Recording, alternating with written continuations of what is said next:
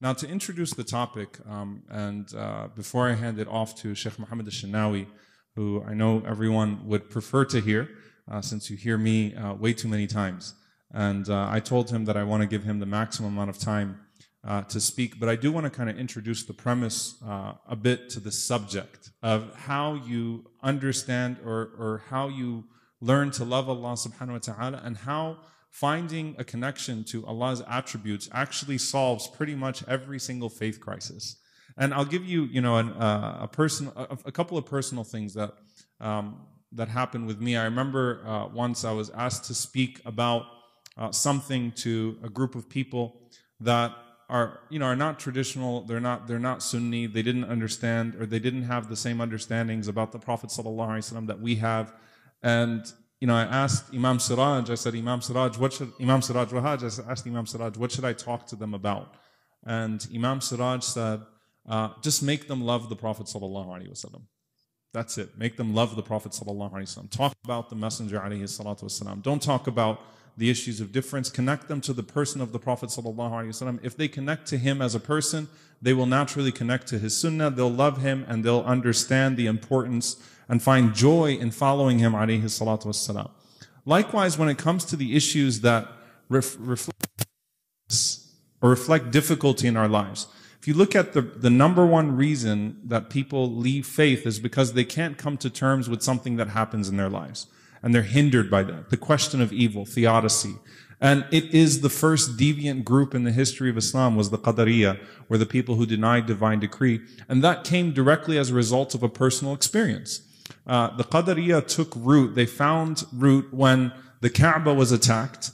And when the Kaaba was firebombed and Abdullah ibn Zubayr radiallahu ta'ala anhum and others were killed in the vicinity of the Kaaba, this group that said God doesn't know what will happen tomorrow, nor is God in control, and this is, it's all up to you, and there's absolutely no such thing as a God that has full power and absolute power over the divine decree.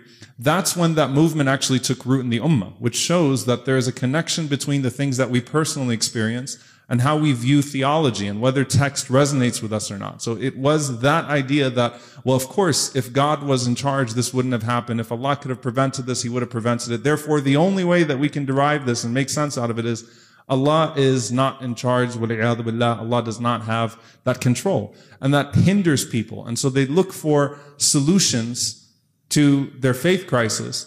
And they will craft up things that will make it convenient for them or make it easier for them, make things settle easier in their hearts. And that's why Abdullah bin Abbas, may Allah be pleased with him, he said that whoever establishes the belief in Allah's decree establishes their belief in Allah. If you get that right, then your belief in Allah will be sound, it'll be easy, you'll have tranquility in your connection with Allah.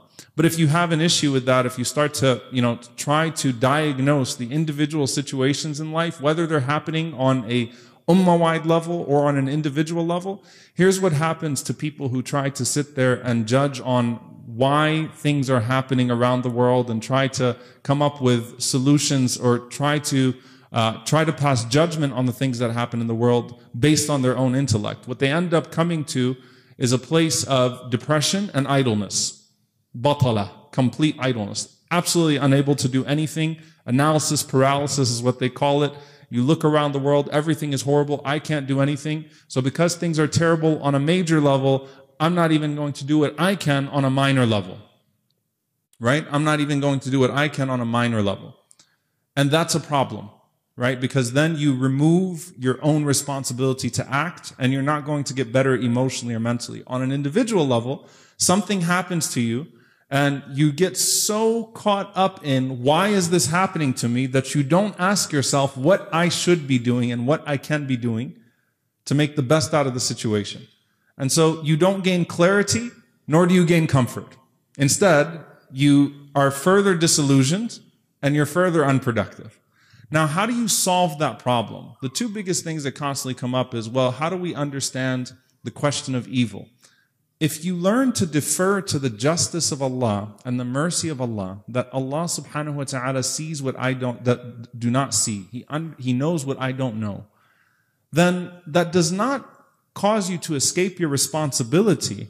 It allows you to, in fact, take greater control of your own responsibility while trusting that the ultimate result will be reckoned with. One of the things that one of my teachers in Tazkiyah taught that I found very profound, he said, if you look at divine decree was the first reason that people went astray. It was the most difficult thing for people to come to terms with. But if you look through the Quran, you actually don't find much emphasis on the question of divine decree as much as you do man amana billah wal yawm al-akhir, whoever believes in Allah and believes in the last day. Why? Because if you come to terms with a capable, fully able and willing God, then you're able to relinquish that mistrust. Put the trust in Allah and let Allah subhanahu wa ta'ala do what Allah does. And if you believe in eternity and you believe in an afterlife, then you believe in a period in which things are eventually rectified. And if you're able to come to comfort and solid belief and conviction in those two things, then everything in between gets solved. Everything else gets turned into a peripheral issue. Because I don't understand, nor do I know, nor is what is observable in this life, even though death has such a feeling of finality to it, nor does everything that I see that happens in this life or everything that ends up happening in this life the end of the story. And, I gave a khatira when my daughter Khadija was born and, subhanAllah, witnessing the miracle of life. May Allah subhanahu wa ta'ala protect our children, and may Allah subhanahu wa ta'ala grant us health and afiyah. And, you just watch that process and you're like, wow, it's just crazy to see that. And it's amazing to see ثُمَّ السَّبِيلَ يَسَّرَ, how Allah makes a way out and how Allah subhanahu wa ta'ala, gives us life, and then we sprout to where we are. And you watch that whole thing and you go, there's so much that could go wrong, but somehow Allah makes it go right. And there's so much in us right now at this moment that could go wrong, but somehow Allah makes it right. And when you make dua, when you supplicate every morning and you say, Ya Hayyu Ya Qayyum, the one who gives life and the one who sustains after he gives life. The ulama mention in the attributes of Allah subhanahu wa ta'ala that they are all derived from this idea of the ever living and the ever sustaining. Because Allah doesn't just create and then leave. Allah does not initiate and then abandon. Allah creates and then sustains. Allah initiates and then nourishes. Right? In your mercy, I place my trust. Aslih li sha'ni kulla. Rectify all of my affairs for me. وَلَا تَكِلْنِي إِلَى نَفْسِي طَرْفَةَ عَيْنٍ. And don't leave me to myself, even for what it would take to blink an eye. Don't leave me to myself, even for that moment of blinking an eye.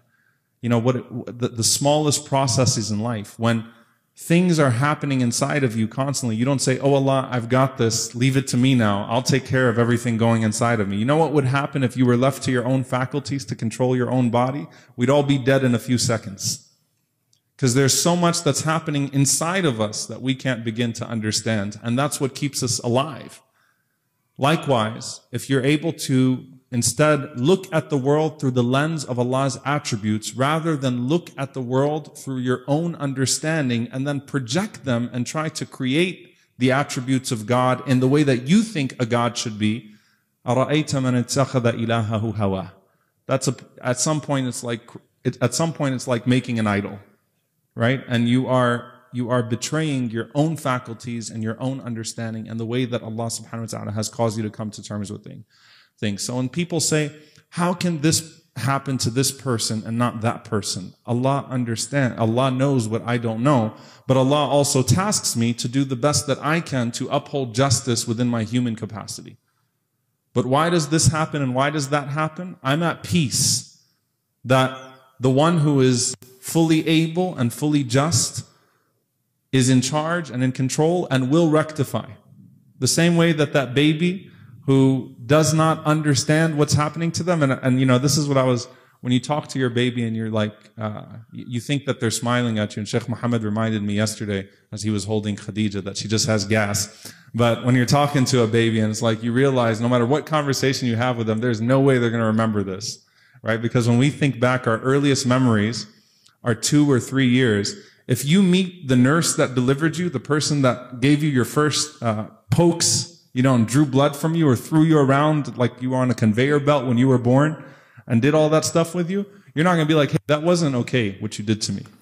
You're not going to remember anything. But all of that was to your benefit. All of that was to your benefit and in the making of you in some capacity, right? Likewise, in the hereafter, You know, that moment that the Prophet ﷺ mentions that the person comes on the Day of Judgment who had the most difficult life, يُغْمَسُ فِي النَّعِيمِ غَمْسًا, and they're dipped in paradise once. وَيُقَالُ لَهُ هَلْ رَأَيْتَ بُؤْسًا قَطْ, and that person is asked, have you ever seen any hardship, misery? No? What's hardship? I don't know what you're talking about. I don't know what hardship even looks like. That's the person who had the hardest life in this world, because it's just like that baby who would have absolutely no recollection of those moments, because Allah controls all of that. And that time and those circumstances become irrelevant when you start to realize that there is a God that is fully in control.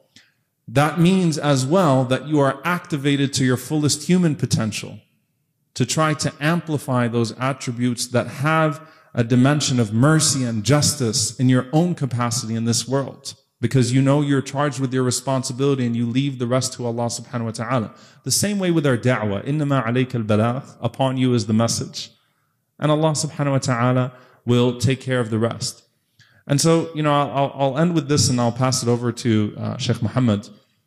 I remember sitting with a Catholic priest, and it was an interfaith dialogue, and the question of hellfire came up. We were doing in New Orleans a 4 months or 4 weeks, and every week we took a different dimension of creed and discussed it. So afterlife, resurrection, salvation, all these different things. And the question of hell came up, and like, how could this happen? And do you mean to tell me this person's going to hell and that person's going to hell? Actually, that is all. I defer to Allah's justice and mercy. Abu Hanifa rahimahullah, when he was asked about, you know, this situation and that situation, he said, I doubt that Allah is going to ask me about so-and-so. Allah will ask me about me. That's what I'm going to worry about. There's no way I can be more merciful with someone than Allah will be, and there's no way I can be more just than Allah will be. I'm comfortable deferring all of that to Allah. But the question again, like, how could this happen? And, you know, what does this mean? And he answered with something, Catholic priest actually answered with something very insightful. He said that, you know, he said, this is where you have to take things into your own hands. Instead of asking, how could a loving God send you to hell? Ask, why choose hell over a loving God? Take it all back into your own hands. Put it back in your own hands. I trust Allah the most merciful. I trust Allah the most just. I also know that I have certain things that I need to get done and that I can get done. And Sheikh Mukhtar Maghrawi, may Allah subhanahu wa ta'ala preserve him, I remember he was talking about Ta'if, and he said the Prophet ﷺ, when he was in Ta'if, you know, he didn't look at those people in front of him that hurt him and that did all the things that they did to him. Instead, he looked to Allah and asked, Ya Allah, what do I do next? And that caused him to not focus on being angry at the people that hurt him, but instead longing for the next step in his journey to Allah. What do I do to make this the most beneficial situation for myself? How do I get closer to Allah using this situation of difficulty? So it's not the people that are stoning me and hitting me. No, it's Ya Allah, what do I do, or how do I use this to get closer to you? Instead of asking why, ask what, and connect yourself.